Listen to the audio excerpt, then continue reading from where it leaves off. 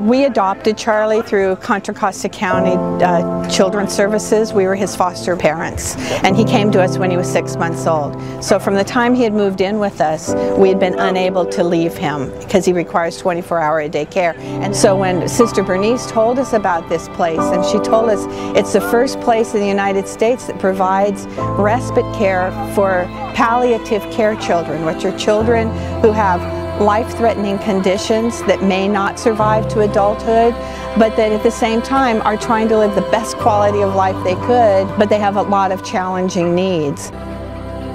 George Markhouse has changed the life of our family.